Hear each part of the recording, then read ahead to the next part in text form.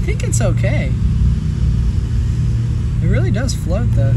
I am Carson Hardy, and today you are looking at something very special. Now, in front of me are 4 parts, and these 4 parts make one underwater housing that'll be able to go down to 30 feet. And I'm pretty excited about it. I'm giving it my first impression.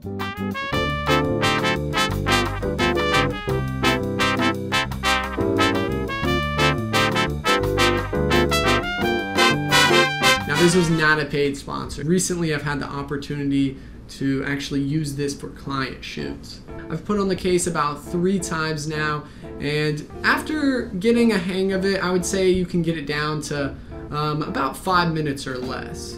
It's really simple to assemble this. It's actually only 4 parts, and what you're gonna have first is this Outex casing. It is see-through, so you can kind of, see all your dials, and pretty much because of its material, it's super stretchy and it's very rugged. And then you're going to need this back piece right here. This is pretty important because you can actually see your display and all your information, and it's honestly, I would say, a necessity. Now, you do have to get the pro kit for it, but I would say it's 100% worth it. Next, we've got this front glass. That's gonna go on the front of the camera, and I actually went for a very big one. That way I could throw on a myriad of lenses and I just adapt straight to it. And this is what's actually gonna be sealing it, so you can use your own adapters, so that's always good news. So it works for all types of cameras, and that's the thing I like about it, because for me, I kind of change cameras. I've got 2 right now, but my girlfriend, she likes underwater stuff too, so it's just great to be able to change out your camera for only a few $100s. And finally, I made sure to buy everything separately because I wanted my first time to have this piece right here. And what that is a tripod adapter. You're not gonna get that standard with the housing, so you do have to buy everything by parts. And I could even put down below what parts I bought in order to make sure you get the right fit. But really, it's just these 4 simple parts. I opted for the tripod adapter because I always like rigging things up, and I like to have that option. Now, if you do decide to get the tripod adapter, you are going to be spending a little bit more time in assembly instead of going out in the water. Since I have 2 cameras, I pretty much just dedicate one to go in this housing because it does take a little bit of time. But like I said, once you do it a few times, you do get much quicker. I feel like I always need to be recording. Yeah. And just aim. A lot of hip fire is involved in this. I think I've cut the time down 3 times, and I'm sure I'll even get faster than that. Another great thing about this product is that it's very portable. All this squished up, I can really just fit it anywhere in my camera bag, even on a side pocket, even if I wanted to. I actually plan on bringing this on a future trip. Let's go ahead and look at some initial footage I got day 1 with the Outex. When you're looking at this footage, bear in mind it was a very humid day. Also, I don't believe I was cleaning my lens nearly enough.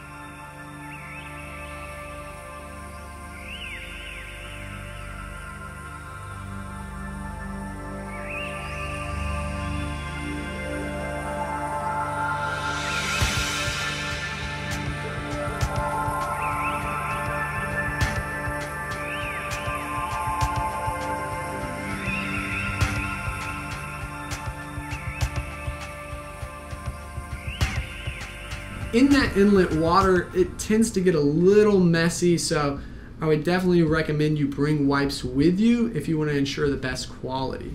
Now, we got to see a lot of interesting stuff while kayaking, and I'm very excited that I was able to actually capture it with something more than a GoPro. I liked having my 24-70 in here. It fit perfect, and because I had my 24-70 and my EOS R, I was able to get nice long shots of these animals and wildlife, and that's just something I couldn't get before. I would really say this is a next step towards a big move. So I really appreciate Outex for making a product like this. It's very convenient, and like I said, I had a lot of fun. All right, time for the test you have all been waiting for. Whenever we got to the pool shots, this was the real fun stuff. Well, besides almost breaking Bree's GoPro, now we have clear water. These are the photos you've been waiting for and the footage I've been wanting myself.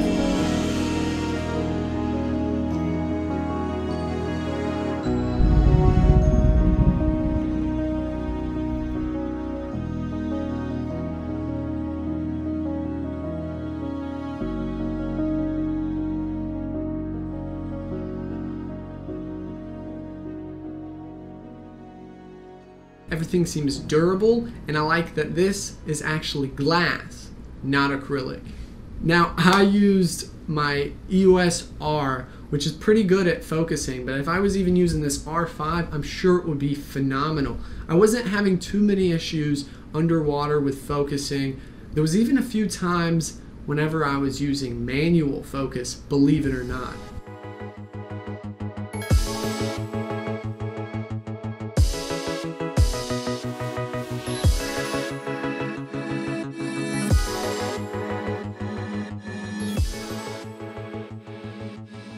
Now you're probably wondering, why would I use manual focus, especially with this casing? And that's simply because I like control.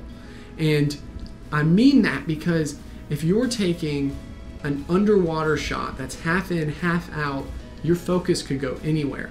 So to ensure I was correct in my kayak, I just simply focused on the subject, maintained distance while I turned off manual focus, dipped it in, and took my photos. hello? Are you still here? Wow, that really means a lot. Now, here's an idea. You already made it this far. Go ahead, go down below, hit that like button, and hit the subscribe. That's how I see more people like you. So, what do you think? Just take that little extra step. I know you got it in you. And until next time, see y'all in the next video. Peace. Welcome back to the vlog, everybody. I'm here with Bree. Say hi. Hi, maybe. Hello, this is Bree. This is Carson. Saw dude.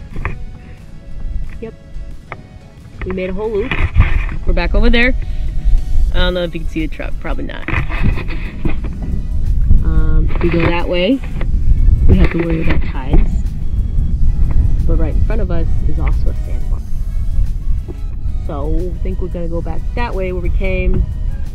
I'm gonna try to go to that sailboat. We're learning. Protection first.